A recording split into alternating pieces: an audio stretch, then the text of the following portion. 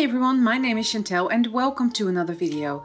It is the first Friday of the month and today I'm creating the 11th Harry Potter Matchbox Diorama for you. If you would like to catch up on all the other ones, I will leave a link in the iCard section. So let's see what the 11th Harry Potter Matchbox Diorama will be. Just removing all the previous ones.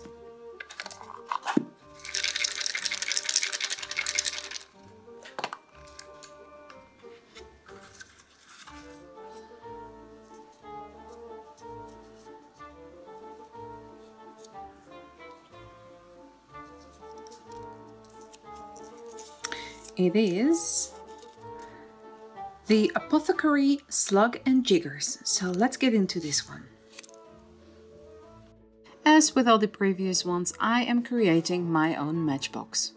If you would like to craft along or create your own matchbox dioramas, the link to the website where I found the pattern, which has a lot of other box patterns as well, is in the description box below, as well as all the dimensions that I use to create these little matchboxes. So I don't do this often, but for this one I actually glued together the matchbox to start with. Normally I have to cut out windows and all that kind of stuff, which I am going to do for the front cover of this matchbox diorama. However, because this is a shop, only the front of the shop will have windows and a door.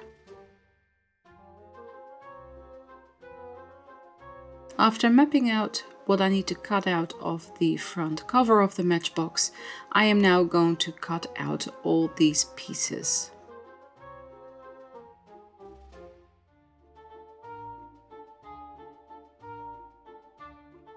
Then from a separate piece I am making this kind of zigzaggy thing that eventually will become a window, which you can see me cut out here.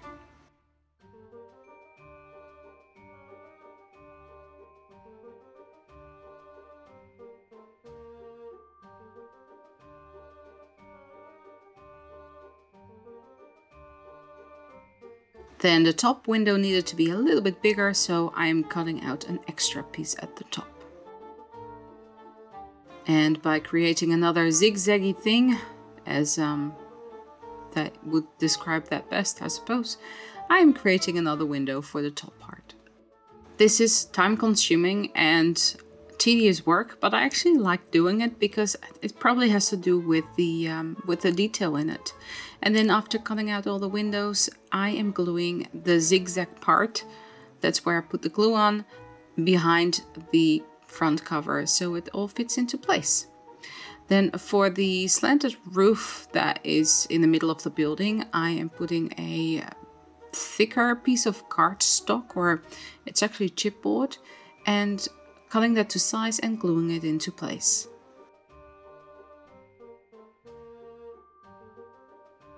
I am putting the same thickness of chipboard at the top of the top window and at the base of the bottom window. Then let's skip ahead, and here is a painted window paint for you. I just started painting and I forgot to turn on the camera. That's basically how it works when you have no footage there. So the base window is a deep purple. The top part of the building is a like a lavender kind of color, and then the roof is a gray, and I'm going to add details with the gray and a dark brown, which I mix with the gray and the black, and going to add details to the building.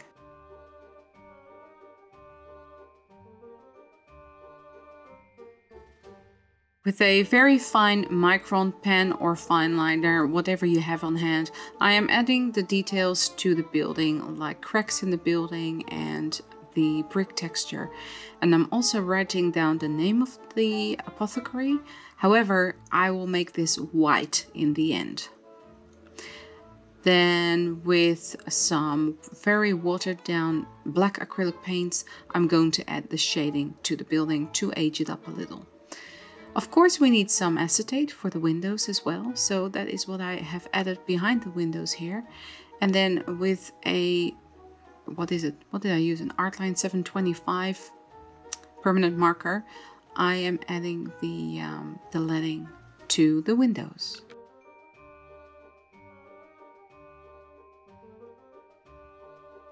And this is what we have so far.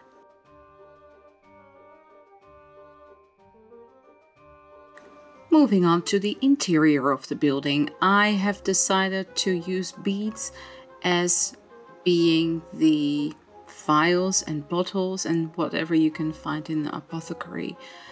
And I think it turned out pretty cute. It's nice and shiny, so it reflects the light really well, so you see what is where. And yeah, I'm also doing that to the top window as well, just so you can see that little bit of detail from the outside.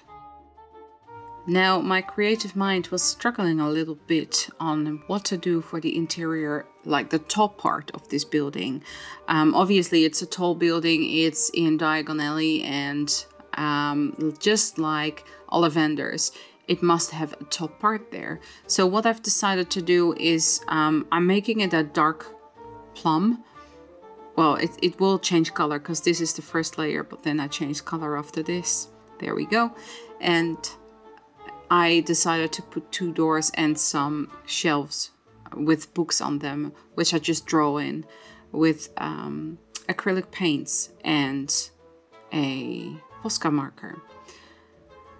I did this so it looks like someone is living there. However, you would not be able to see that interior standing in the shop below, because you would be able to see up in this case.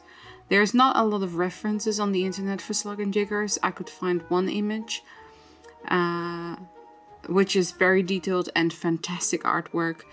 However, that is so detailed that I can't possibly put that into this building. In the meantime, I've made a spiral staircase, which I have not done yet. I have made many staircases in these Matchbox Dioramas, not the spiral one yet.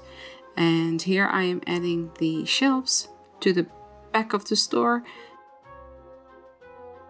And this will be the counter of the store, which is the first thing you see when you walk in. And I'm just painting that a purple, and then I'm going over with a white to highlight all the details and age it up a little bit.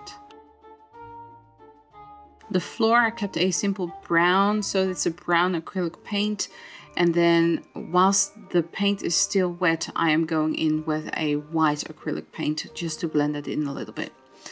And then with a black Posca pen, I am going to add these black panels to the counter, and with a white gel pen, I'm adding the details here.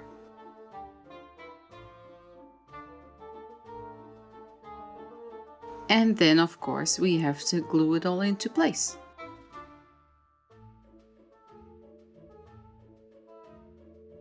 So this is the part of the doors that I was talking about before. This is just me painting in the doors and then adding the floors that are there. And of course, we need some railing. It's been a while since I've last done this in one of these matchboxes, so I had to get back into that. But I think it looks alright in the end. Adding the last details, and let's have a look what it looks like. And this is it for the 11th Harry Potter Matchbox Diorama. I really love the purple aesthetics of this building combined with the shiny bottles. If you are going to give this a go, please tag me on Instagram. I would love to see your creations. If you would like to support me, you can do so by signing up for my Patreon. You can find the link in the end card or in the description box below. And if you're new here, welcome! Please don't forget you can click the subscribe button to become part of the Raven family. Thanks so much for watching, stay safe, and I'll see you all in the next one. Bye!